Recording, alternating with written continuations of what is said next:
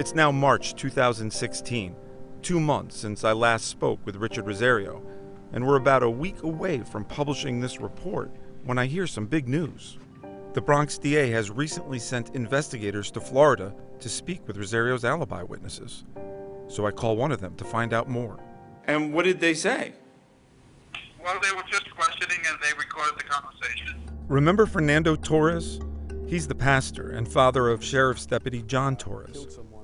He tells me 4 investigators from New York were at his home in Florida that very morning. So did they interview you and Margarita? Yes, and they were taking turns. They were going over to the other people like Genoa, and then they were going to go check my son out in Palm Beach.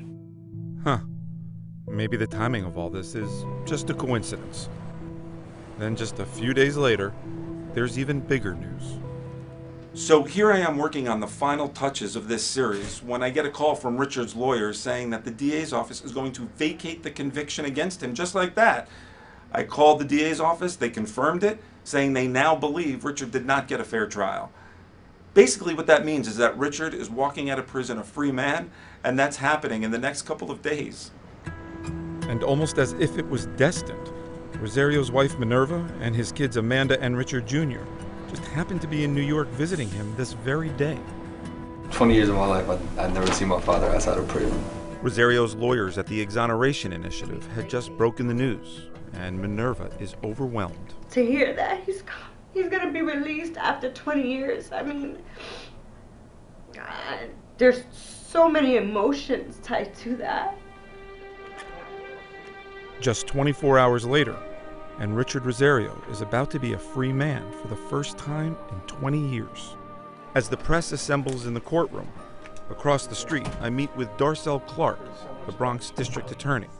The first time anyone from that office has agreed to go on the record with me since I began looking into this case. I presided as a judge in this county for 13 of my 16 years on the bench, and now I'm the chief law enforcement officer for the entire borough.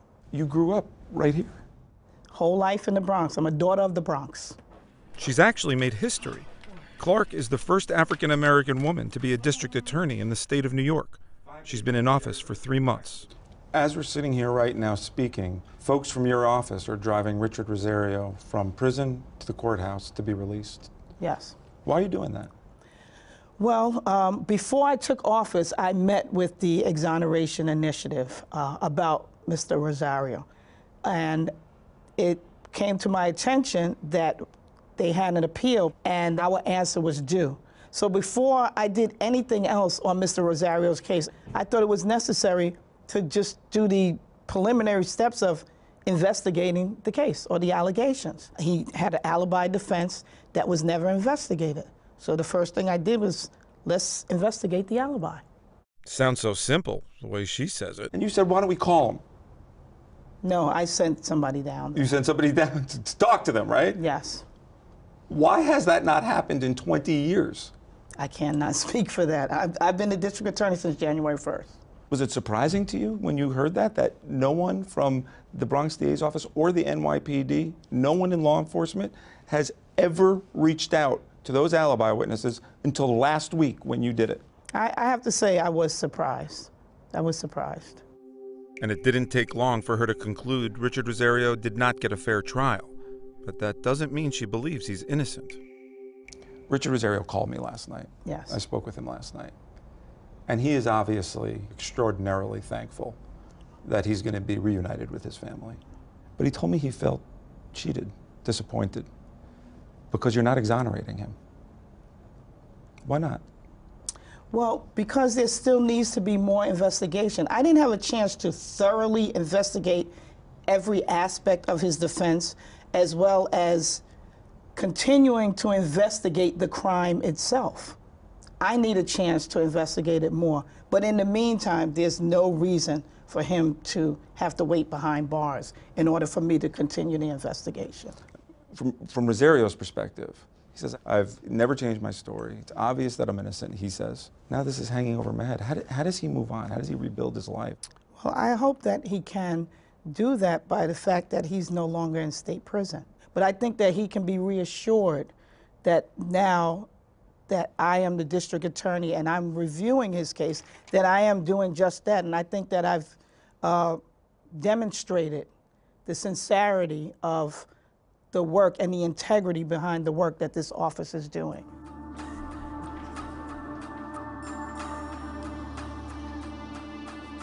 So we're just a few minutes away from Richard coming out. There's a ton of press here, which is surprising because no one was really interested in his case for 20 years. And we're going to see what happens.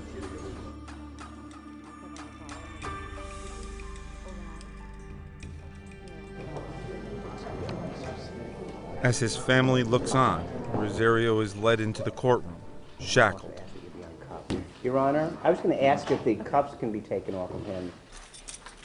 The cuffs are quickly removed.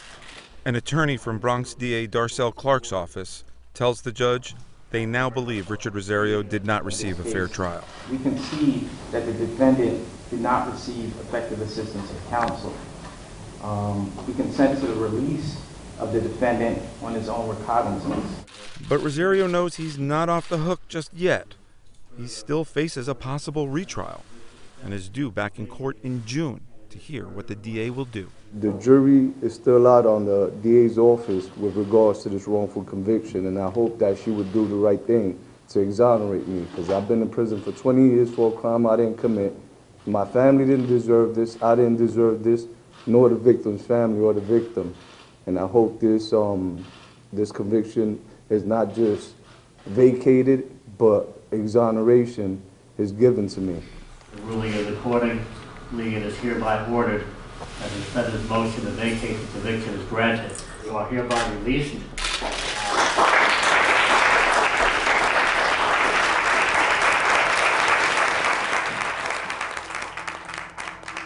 And just like that, unthinkable a few months earlier, Richard Rosario is now a free man.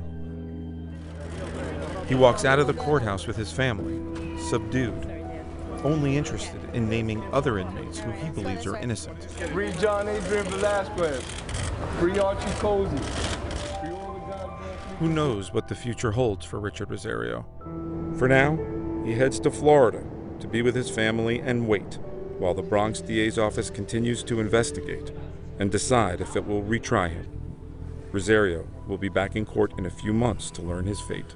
You want the DA's office or the court to recognize, Mr. Rosario, you're actually innocent? Yes, absolutely, and nothing else would be acceptable. That's next on Conviction.